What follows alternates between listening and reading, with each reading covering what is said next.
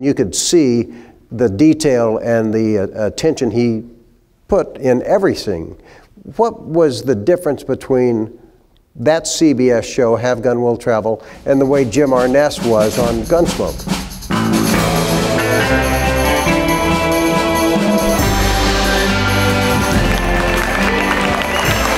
Hi, I'm Rob Word. Welcome to A Word on Westerns. Today we have the son of one of the great film directors, and this son did like 100 TV shows, and a lot of them were Westerns. And we're going to talk about them today. Would you please welcome William Wellman Jr.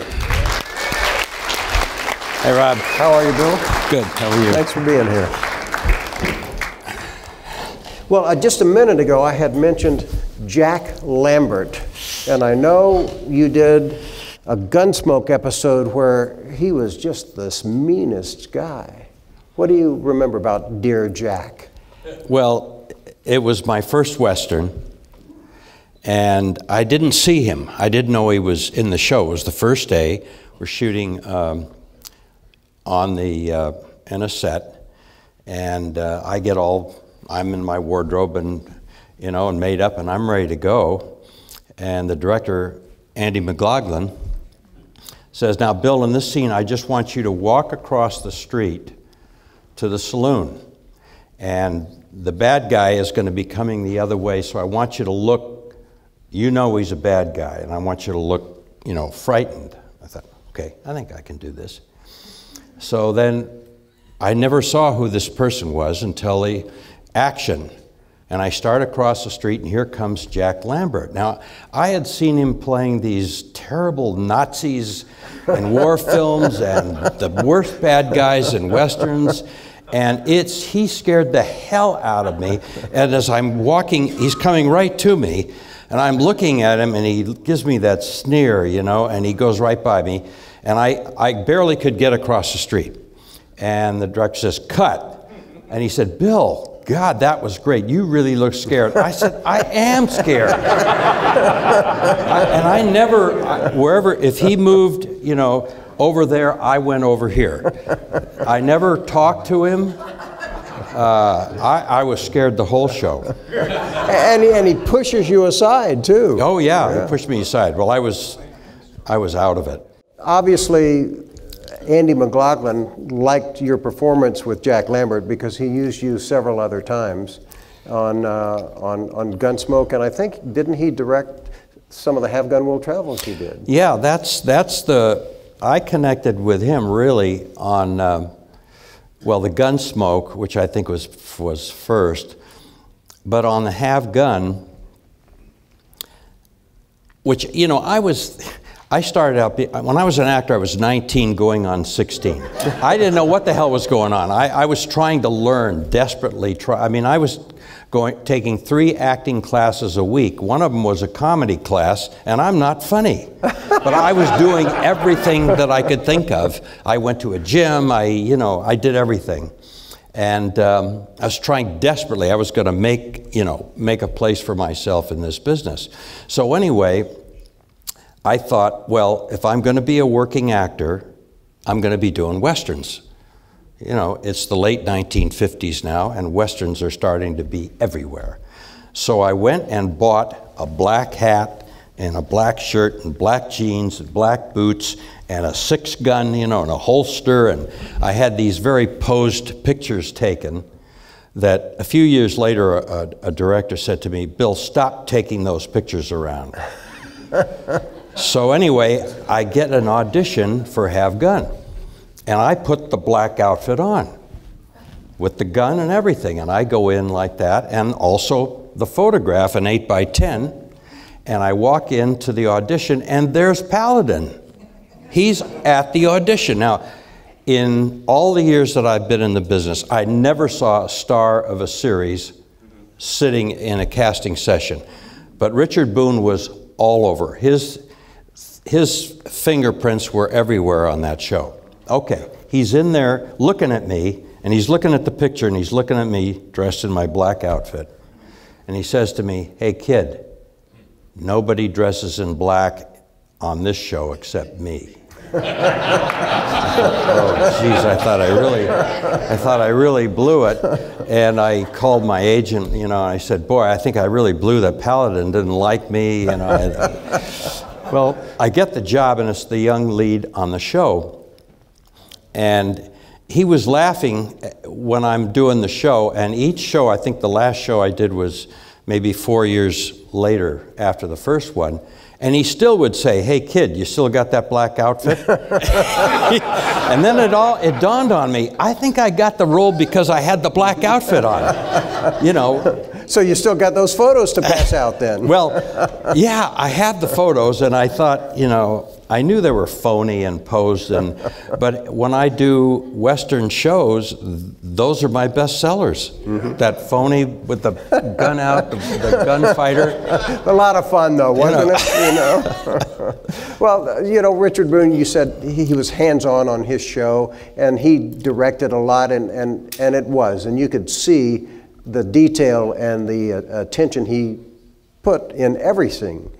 What was the difference between that CBS show, Have Gun Will Travel, and the way Jim Arness was on Gunsmoke? Yeah, well, that's funny. Like I say, you know, I'm just this young guy trying to figure it all out. And Boone he's talking to the director, he's talking, you know, I heard that he helped write the script, and he'll sit down with the actors and do rehearsals. I mean, he's all over the place. Now I do Gunsmoke. And I remember the first time that I met Jim Arness. And before I met him, we're shooting in a soundstage. And I'm there and I'm ready to shoot. And in comes Arness.